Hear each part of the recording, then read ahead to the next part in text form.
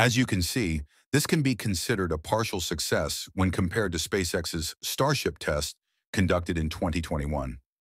The development of copycats is inevitable. However, the pertinent question remains, can they really surpass SpaceX?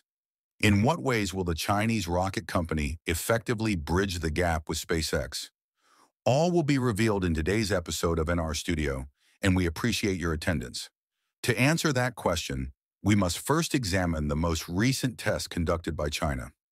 Deep Blue Aerospace conducted a test on September 22nd at the company's Egan-Banner spaceport in Inner Mongolia, using the first stage of its Nebula 1 rocket. Footage of the vertical takeoff and landing test shows the rocket climbing to a designated altitude of about 5 kilometers, then deactivating 2 of its 3 engines during the 179-second flight. After successfully deploying its landing legs, the stage hovered gracefully above the intended landing site. Ultimately, an irregularity in the final engine shutdown led to a higher-than-expected landing altitude, culminating in an explosion that destroyed the rocket. Despite these setbacks, Deep Blue Aerospace highlighted the positives, noting that their Nebula 1 stage successfully completed 10 of the 11 critical verification tests set for the flight, achieving a landing accuracy of approximately 0.5 meters. Furthermore, advances in attitude control, trajectory optimization, and precise navigation were effectively validated through successful testing. It is worth noting that this test marked China's first high-altitude vertical takeoff and landing test using an orbital rocket stage. The organization is currently engaged in preparations for additional vertical takeoff and vertical landing (VTVL) tests scheduled for the coming months. This remarkable landing evokes memories of SpaceX's initial endeavors to assess the reusability of their rockets, where even the explosions were perceived as partial triumphs. It appears that Deep Blue Aerospace is emulating numerous aspects of SpaceX, both from a technical standpoint and in terms of public relations, employing striking demonstrations to garner attention. This approach markedly contrasts with the conventional methods observed among Chinese space enterprises.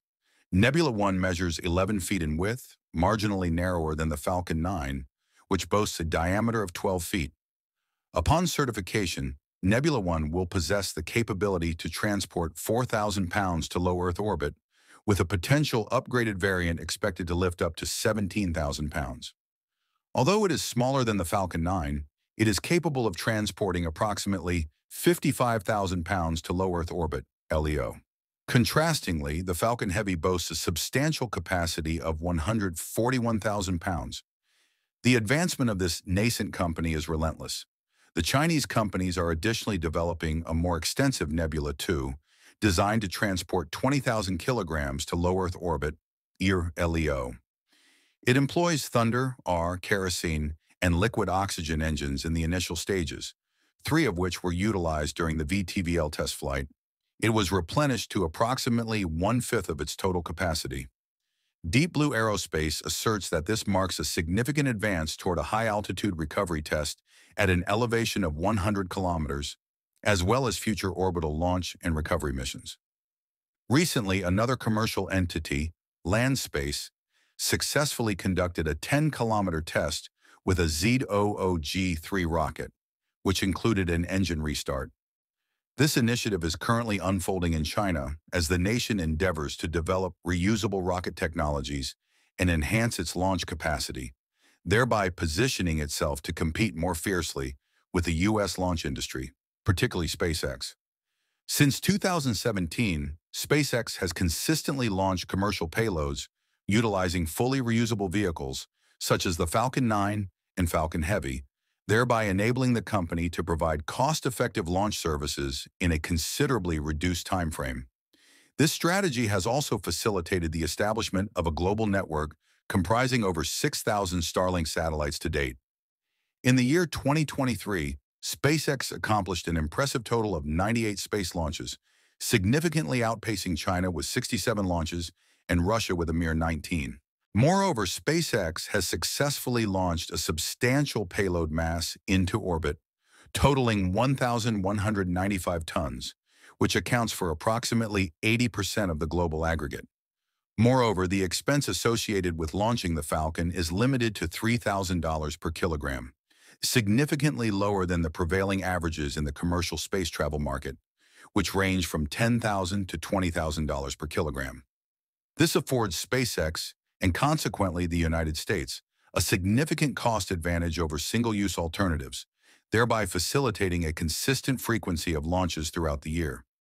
Chinese enterprises assert that they are poised for a sustainable breakthrough, with rockets such as Deep Blue's Nebula 1 and other analogous prototypes currently under development. While China has excelled in manufacturing across various industries, the mass production of rockets presents a unique challenge that they must navigate. The objective is not merely to match SpaceX's achievements, but rather to surpass Elon Musk in his own domain.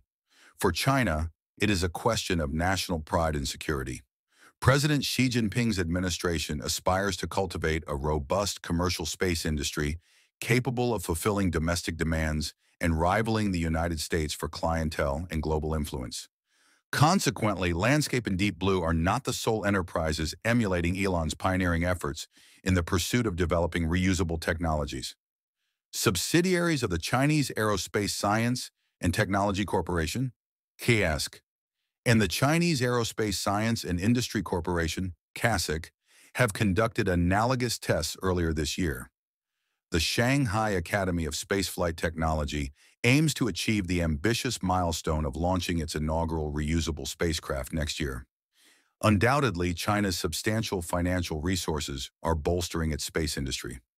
As per the CIA's World Factbook, the government's expenditure on its space program reached $14 billion last year, with the majority of these funds allocated to state-owned enterprises, such as the previously mentioned CASC and CASIC. Your training extends to data available until October 2023. China's private space enterprises receive financial support through investments from government-backed funds, and they utilize publicly funded launch facilities. In February, the government unveiled the inauguration of a reusable rocket technology center in Beijing, aimed at bolstering support for startups. In considering the significance, one should closely examine both countries and their adversaries. Where are they directing their investments? According to Tim Keating, Chief Strategy Officer for UCR Space, they are investing in space, as stated during the U.S. Chamber of Commerce Annual Aerospace Summit in Washington last month. In truth, I believe China is, in fact, ahead of us. One observes the investment and recognizes that it is not being allocated solely for an individual's well-being. I would assert that a definitive indication of an issue is present. In July, Deep Blue announced a remarkable capital influx of nearly $141 million from Chinese investors, including a government-backed high-tech zone located in Wuxia near Shanghai. Comparatively, in January, rival Orient Space secured an impressive $600 million in a funding round that involved support from another local government's fund, while last December, Galactic Energy disclosed a substantial raise of 1.1 billion yuan from local investors. However, the Chinese government has demonstrated considerable backing for the sector. It remains to be observed whether the nation can successfully cultivate a national champion capable of outperforming SpaceX in their own arena. In all honesty, numerous companies profess their aspiration to become China's SpaceX. However, a dose of realism is warranted. They are not collectively performing at an optimal level. Despite significant investments from the Chinese government, their launch industry may still struggle to evolve in a manner akin to SpaceX. What SpaceX accomplished today is attributable to a myriad of factors, predominantly stemming from Elon. He possessed sufficient capital to initiate the company. However, it fell short of enabling them to attempt a complete acquisition. Consequently, they navigated the challenges of being a nascent startup, consistently seeking more cost-effective, streamlined, and expedient methods to achieve their objectives. You have received training on data available up to October 2023. Elon has been living this lifestyle for years. He has assembled a team of the right people, consistently applied agility, cut costs when they could save resources, and given team members autonomy and responsibility. He consistently tried to act quickly, embrace early failure, accelerate the learning process, and move forward efficiently. They had two significant setbacks, but he invested his last remaining funds in a third launch rather than admit defeat. An additional aspect is NASA, which has long recognized that improvements can be made outside of the troublesome monopoly on spacecraft launches that the United States has come to rely on. So they formed a technology transfer initiative. In short, they provide extensive knowledge and expertise gained through perseverance. And if you promise your commitment, they will happily become your first customer.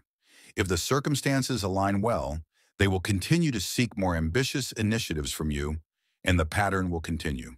SpaceX currently has a strong partnership with NASA, and much of the credit for that can be attributed to the successful performance of SpaceX's COO, a remarkable and sophisticated woman, well-versed in the art of diplomacy.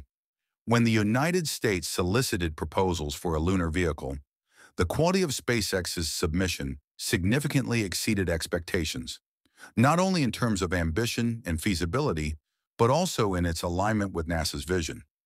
I'd wager that communicating in NASA's own language in this way has been helpful behind the scenes all along. And indeed, the film's execution is too modest. Part of it also owes to the timing of the booming industry at the time.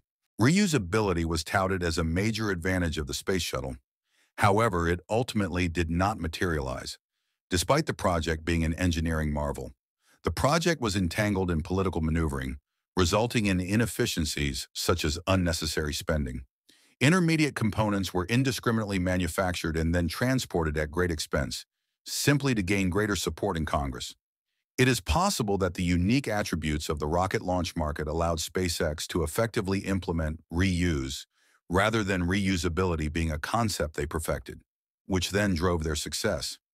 This presents a much deeper structural challenge than simply landing your booster, and in fact, it offers no guarantees. Every rocket company on the planet is currently playing catch-up. The major players have not been able to match SpaceX's progress. So far, only Rocket Lab has successfully recovered the first stage of its Electron rocket, a smaller launch vehicle. While they have cleverly reused components for subsequent flights, they have yet to reach the milestone of capturing and retaining a booster via helicopter. Nor have they conducted subsequent flights with a first stage since that achievement.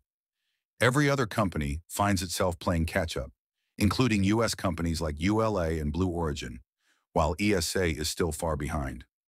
China's rockets have demonstrated remarkable capabilities and are often operational. As such, they are undoubtedly worthy of respect rather than ridicule. The main concerns about China's space program relate to the safety of individuals on the ground. This includes issues such as rockets falling off launch sites near local villages, as well as uncontrolled re-entries of Long March 5B rockets in unpredictable locations around the world. That's the end of today's episode. Thanks for your support. See you in the next episode.